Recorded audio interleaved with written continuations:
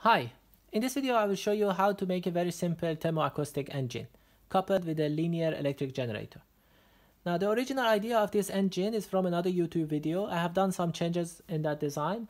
Unfortunately I could not find the link of that video, but if I find it I'll put it in the description.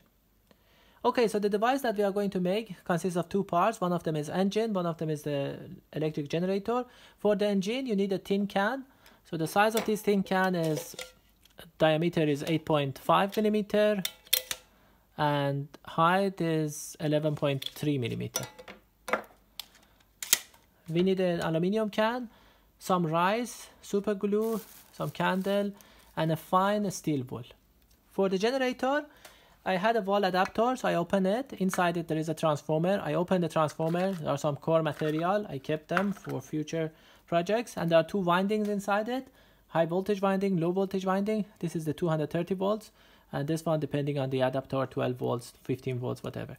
You take the winding that is connected to 230 volts, and in this case I directly connected an LED across the terminal of it. I could connect a full bridge rectifier and a current limiting resistor, but I decided to skip them. Okay, so in order to produce electricity we need a neodymium magnet. This one is 2 centimeter diameter, 1 centimeter thickness. So basically the engine produces linear motion, and we can see that this one can generate electricity. Okay, so now let us see how to make the engine. Okay, so in the first step I'm going to remove the bottom of this aluminum can.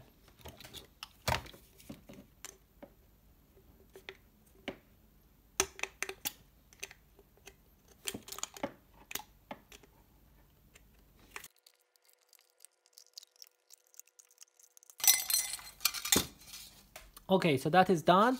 Now I'm going to cut the aluminum can so that we have approximately 1 centimeter, 1.5 centimeter from this side.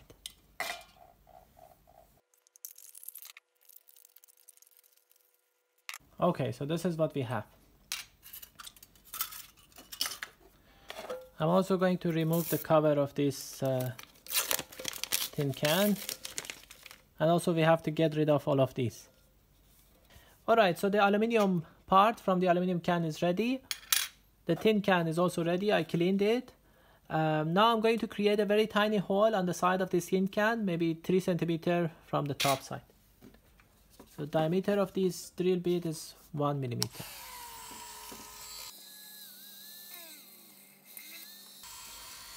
That is sufficient. Okay, so here we have the hole. Okay, so the aluminum part will go inside this tin can. It should be in that direction. And then we are going to cut some steel wool. Maybe this much is okay. So this is the steel wool. I'm going to spread it a bit so that it becomes bulkier. And then do it like this.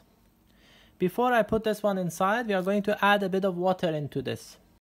Maybe 0.5 millimeter on the surface of this should be water. Okay, so I have added some water into this, and now I can put the steel wool inside this. The reason that I made the aluminium part is because I don't want this steel wool touch the water, because otherwise it will rust very quickly. So in the original design, the gentleman did not have that aluminum piece. So that is my addition. Also in the original design, he did not have this hole on the side. I will show you why the hole is necessary. Okay, so now the steel wool goes inside. It's inside. And then we have to add the rice on top of it. So this is the cheapest rice that I could find. €1 per kilo. And then we add some rice on it. Okay, so now this is basically what we have. Alright, so now I'm going to add the top membrane. Before that, I put a piece of tape on top of the hole that we created on the side of the can. Okay, so now I'm going to cut this balloon.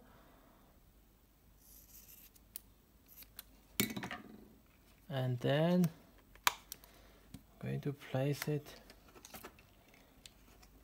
on here. This is a bit difficult. Maybe this one should be a bit lower.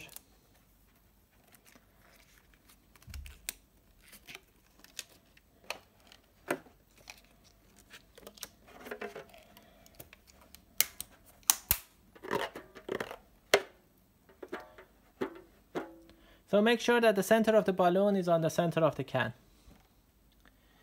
Okay, so now we are going to attach the neodymium magnet in the center of the balloon. Be careful because neodymium magnet can attract this can. So I will use super glue to attach them.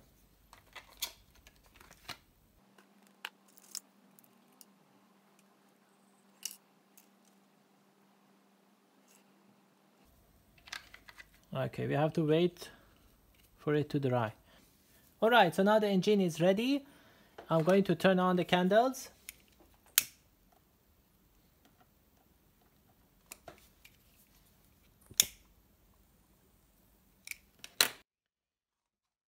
And we are going to hold this on top of the candles.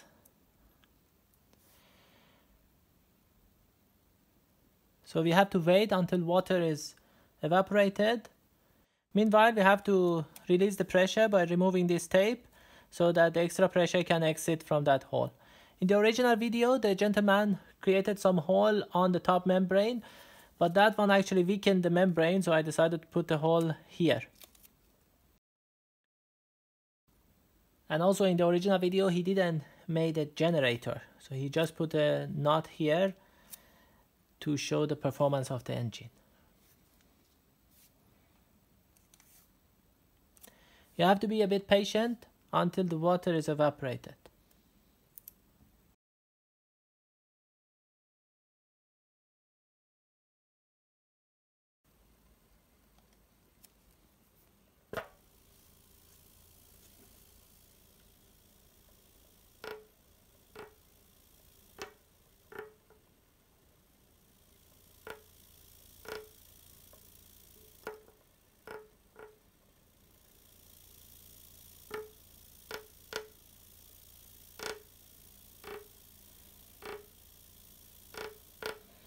So we can see that it can produce a bit of electricity.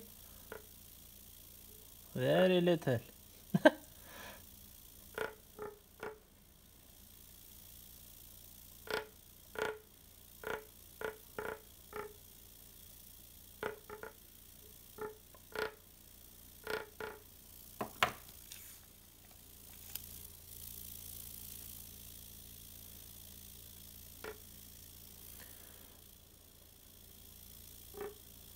So now you can see that the production is really good.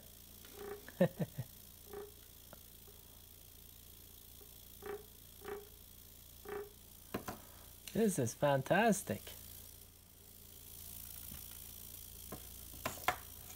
Of course, gradually this gets hot and you cannot hold your hand on this. Okay, so that's basically the thermoacoustic engine that I promised. Alright, so I'm going to make some slow motion video from the operation of the engine. So in this case, I decided to make a new membrane with a nut on top of it because this nut does not want to be attracted to the wall of this.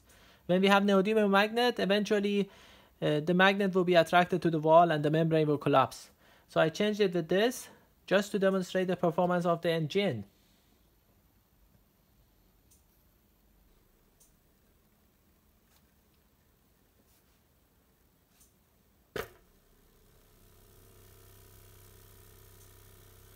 So this is how the engine operates. Because it oscillates very fast, you cannot clearly see it. Now I'm going to take a slow motion video and then we can understand the oscillation frequency.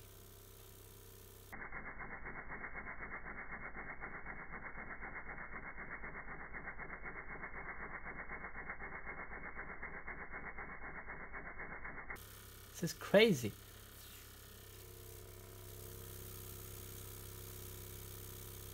Beautiful.